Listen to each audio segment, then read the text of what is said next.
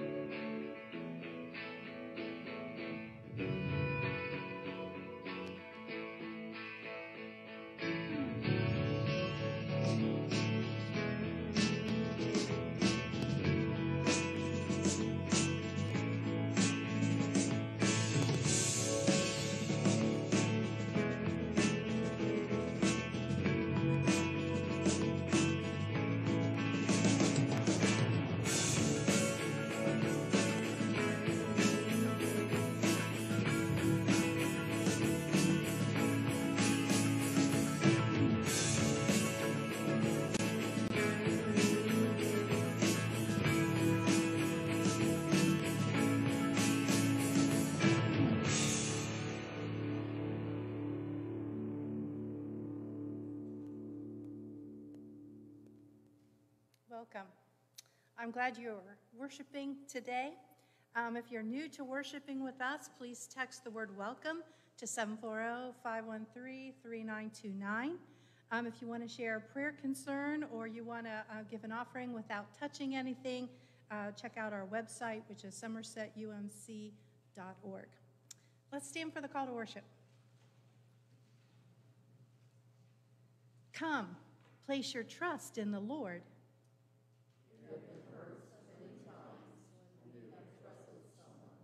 Jesus will not let you down. We want to trust. We need God's help. Come, this is the time and the place to take the step of faith. May the Lord be with us as we learn about faith, which overcomes our fears. We're going to talk about giving up our fear. So let's sing Give to the Wind Thy Fears. It's on page 129 or on the screen. Let's sing together.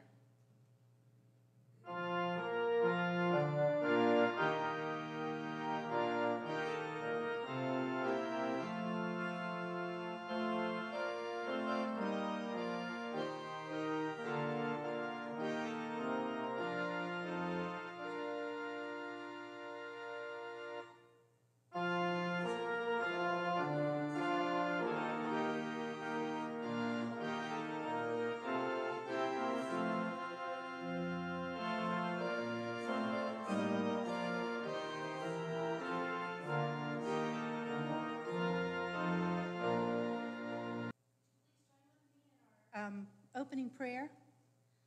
God of mysterious ways, you take our fears and turn them into triumphs. You remind us you are always with us, and we do not need to fear the wind and waves of life. Encourage us to step out of the boat, to come across these difficulties to your redeeming and transforming love. Give us courage and strength, joy and peace for all the times ahead. Amen. You may be seated. You might have been able to figure out from what we've said so far and the liturgy so far, but the scripture for today is Jesus walking on the water, and it comes from Matthew 14. Immediately, Jesus made the disciples get into the boat and go on ahead of him to the other side, while he dismissed the crowd. After he dismissed them, he went up on a mountainside by himself to pray. Later that night, he was there alone, and the boat was already a considerable distance from land, buffeted by the waves because the wind was against it. Shortly before dawn, Jesus went out to them walking on the lake. When the disciples saw him walking on the lake, they were terrified.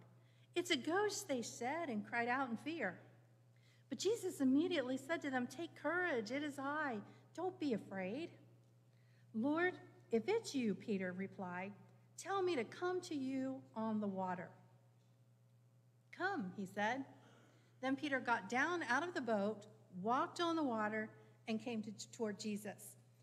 But when he saw the wind, he was afraid, and beginning to sink, he cried out, "Lord, save me." Immediately Jesus reached out his hand and caught him. "You of little faith," he said, "why did you doubt?" When they climbed into the boat, the wind died down. Then those who were in the boat worshiped him, saying, "Truly you are the Son of God." This is the word of God for the people of God. In the story of creation that we find in the book of Genesis, we read where Adam and Eve, of course, partook of the forbidden fruit, something specifically denied to them. In fact, the only thing that was denied to them. Knowing God is searching for them, they hide. Now, it's a scene that could be reminiscent of some of our childhoods. We do something wrong, we realize we've done something wrong, and so we hide from our parents, or maybe not we hide, but we try to hide the evidence of what we did wrong. Of course, God finds them. He inevitably always will. And God asks them why they are hiding. Do you remember the response Adam gave? Because I was afraid. I think this story reminds us that fear goes all the way back to the very beginning of time. There seems to be no limit to our fears. In the Peanuts Christmas film, Charlie Brown goes to Lucy for a nickel's worth of psychiatric help.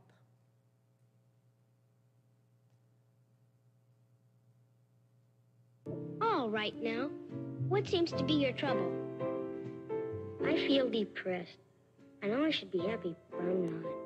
Well, as they say on TV, the mere fact that you realize you need help indicates that you are not too far gone.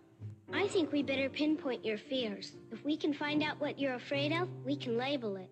Are you afraid of responsibility? If you are, then you have hypengiophobia. I don't think that's quite it. How about cats? If you're afraid of cats, you have ailurophasia. Well, sort of, but I'm not sure. Are you afraid of staircases?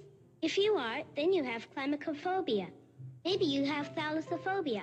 This is fear of the ocean. Or gephobia, which is the fear of crossing bridges. Or maybe you have pantophobia. Do you think you have pantophobia? What's pantophobia? The fear of everything. That's it!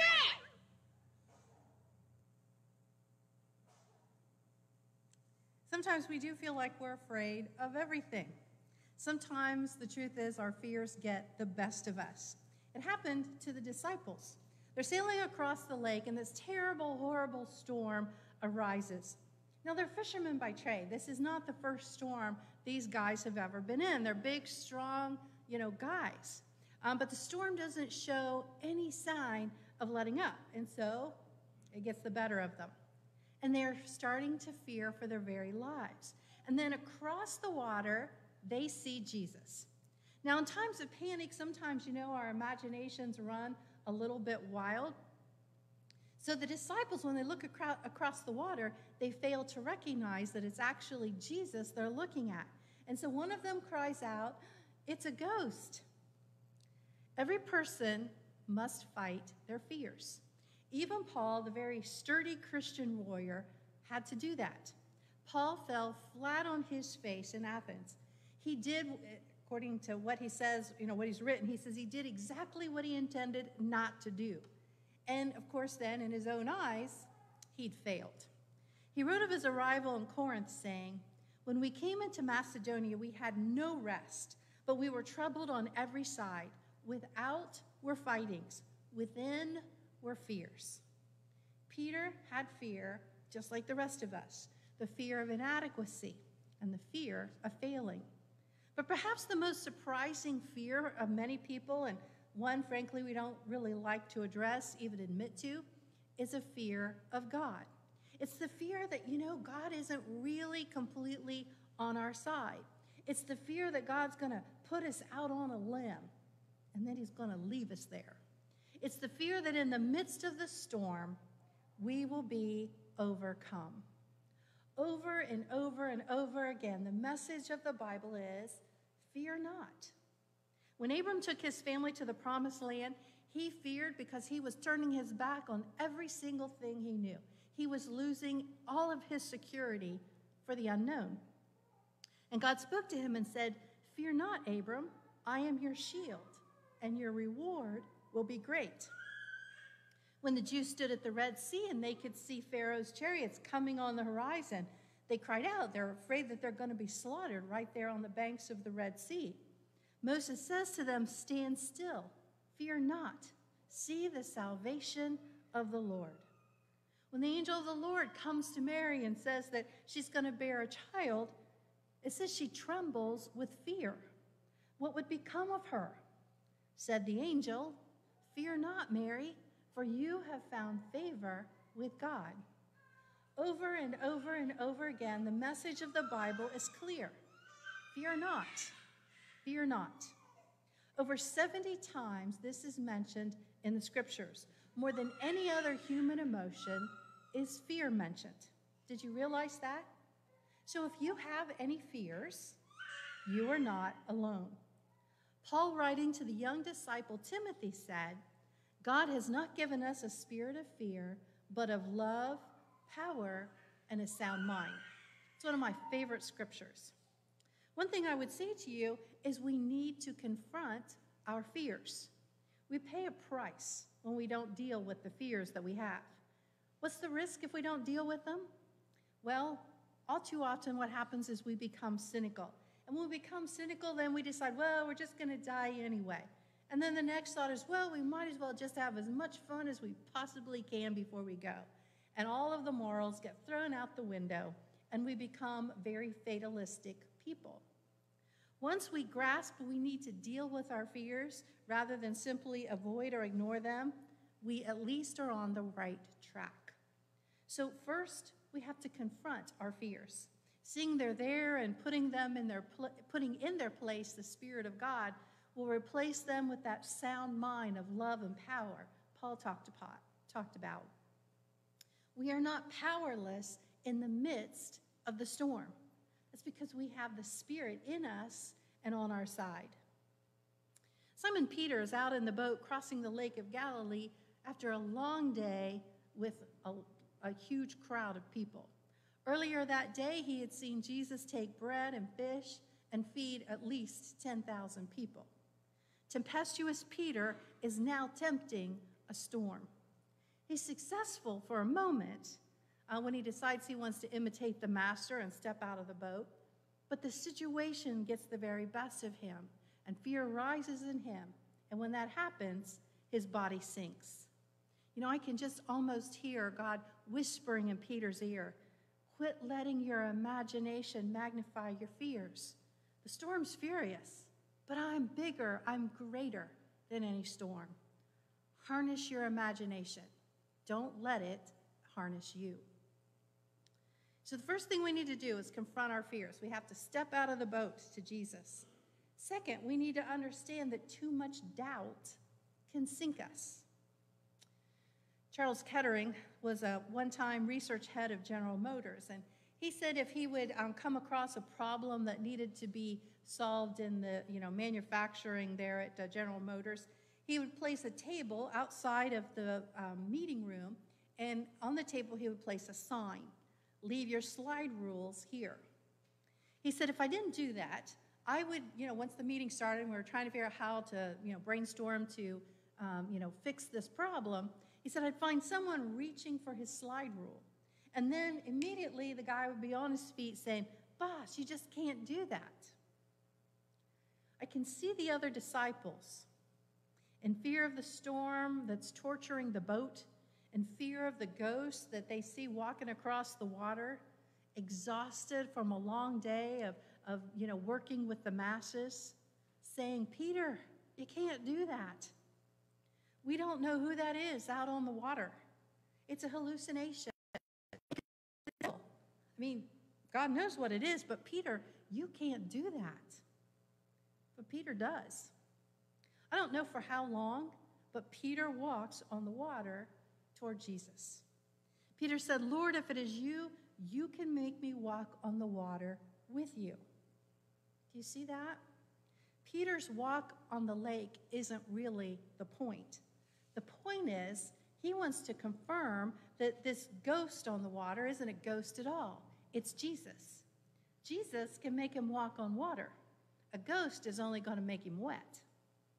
Peter knows that the Lord can sustain us, even in the midst of the most horrible storm, when there is nothing but uncertainty around us. He will take care of you. But I want you to know faith is often, well, probably always, a risk-taking enterprise. It doesn't come in some perfect package. We can find ourselves caught midway between faith and doubt. Peter gets caught midway between Jesus and the crests of the really high waves going on. He doubts his walk. He begins to fear the storm. And what happens is he falls beneath the waves. This is a great story of all the things the church can accomplish. That's how I've often heard it preached, that, Peter walking on the water with Jesus shows all the things that the church can accomplish. And that's all there. If we put our faith in Jesus, there's nothing we can't accomplish. But it's also a story about our weaknesses. Here's the good news. If we sink, and of course you've also heard sermons that talk about how, you sink when you take your gaze off of Jesus. If it seems that the waves are destined to engulf us, we can call on our Savior, and every single time, his grace will pull us through. Alexander Solzhenitsyn was the very first person to alert the West about the horrible realities that he experienced in Russia's labor camps. Solzhenitsyn said that there was only one time, he was in the prison camp for many, many years. I didn't look up how long, but it was a really long time. He said there was only one time that he found himself really getting discouraged. In fact, he was so discouraged that he seriously considered suicide. It was like, let's just end all of this right now. He was outdoors, they worked in these prison camps. But they had gotten a couple of minutes rest on this work detail, and so he'd sat down. And as he was sitting there, he was mulling all of this over in his mind, and he thought, I just really don't care if I live or die anymore. Well, someone he had never seen before in the prison camp, and he never saw again, for no apparent reason, came and sat down beside him. The stranger took a stick and made a cross in the dirt on the ground. Solzhenitsyn sat and he stared at that cross for as long as his work break lasted. He later wrote, once he was out, he wrote some books. He later wrote, staring at that cross, I realized therein lies freedom. At that point, in the midst of the storm, he received new courage and he received the will to live. The storm didn't end that day. It wasn't like everything was roses in a prison camp. The storm still went on. But through Jesus, Solzhenitsyn found the strength to ride out that storm. I have no idea what storm of life is coming your way or what storm you might be enduring this very minute. But I know this, even as the storm is raging all around you, if you will listen very carefully with your heart, you're going to hear a gentle voice calling to you, saying, take heart, it is I. Do not be afraid. And in time, the storm will pass. And Jesus is still going to be there, even after the storm is gone. Faith is not simply a passive trusting God will come to us when we're all down and out. Faith is an active process. Faith is living a vital, full life, going places we would never go, loving people that we would never be able to love on our own, living life to the very fullest because we have met the Master. It's stepping out of the safety of the boat. We must remember, regardless of what happens, God will be with us. The psalmist wrote, when I am afraid, I put my trust in you. Well, let me ask you, where else are we going to go? If the economy collapses, God is still going to be the same. God is the same yesterday and today and tomorrow. If we go to war with China tomorrow, God is still the same. God does not change. If you get a bad medical report, where are you going to go? God is still the same. Nothing has changed. In his Pulitzer Prize-winning book, The Denial of Death, Ernest Becker says that a lot of the fears that we find ourselves grappling with, the fear of rejection, the fear of abandonment, the fear of failure, of separation, of loss, They're all manifestations of our one ultimate fear, and that's the fear of death. He might be right. How do we overcome that ultimate fear? It's faith. Faith is the only antidote that will exorcise all of the demons of fear that haunt us. I think it's telling that when Peter steps out onto the lake, he walks on the water, then he becomes terrified and he starts to sink. Jesus asked him why he doubted. Why didn't his faith carry him across the water to Jesus' side? And the answer is it was fear. Fear crept in and began to rise. And when the fear rises, Peter sinks. Kind of the story of our life, isn't it? In the boat, we feel safe. But we, on occasion, are willing to brave the storm and go out on the water and do the impossible because of our faith. It's then that we suddenly realize that there's all kinds of wind and storms all around us raging, and it causes us fear. And then all those doubts start to creep in. It shows us that sometimes our faith can be a little fragile. Peter steps out in faith. There will be times when you are called to step out in faith as well. It might be to teach a Sunday school class. It might be to welcome a new family to our community. It might be to take a stand on a controversial issue for Jesus. There are a multitude of steps that God could call upon you to make. The main thing, of course, is to always keep our eyes fixed on Jesus. You remember how the story ends. Peter steps out on the water, he begins his walk, and just then the wind kicks up and Peter takes his eyes off of Jesus. And as soon as he does that, he begins to sink. And truly frightened, he cries out, "Lord, save me." The story is told of old Bishop Warren Candler. The School of Theology at Emory University is named after Bishop Candler. And he was on his deathbed. And one of his friends came to visit him before he died. And he says, tell me the truth. Are you scared about crossing this river of death? I mean, the man was literally dying right then. And Candler looked at him and he said, why? I belong to the Father who owns the land on both sides of the river. In life, we have storms, but God is with us. That is our great salvation. That is our hope. I want you to know that God cares if you are immobilized by some fear in your life. But there comes a time when, like everything else, you have to put your fear at the foot of the cross and then lean back into the arms of an ever-loving and ever-gracious God. Then we too can echo the words of the old hymn, God will take care of you. He will take care of you. Let's pray. Lord, forgive our weakness and our lack of trust in you. We are like the disciples who, in the midst of fears and storms, could only tremble and wonder about the threatening events.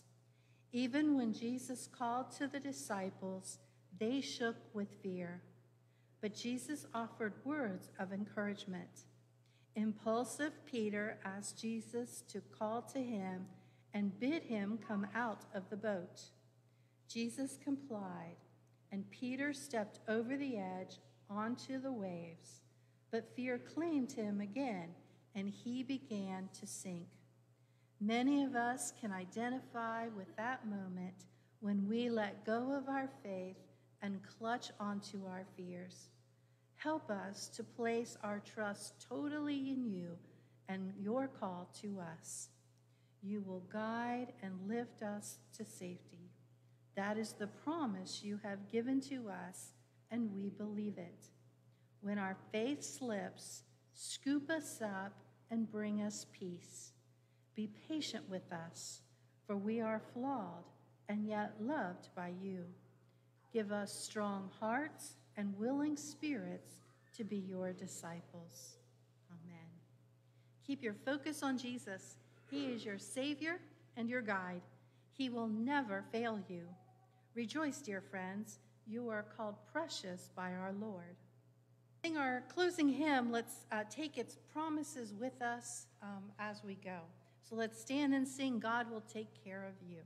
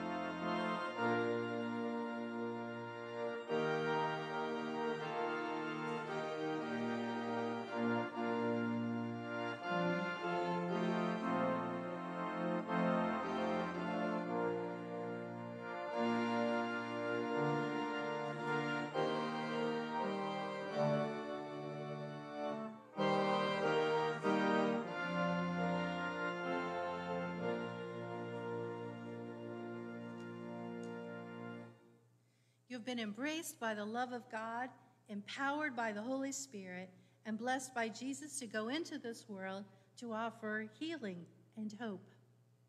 We go in the name and peace of Jesus to share faith and peace and love. Amen. Amen.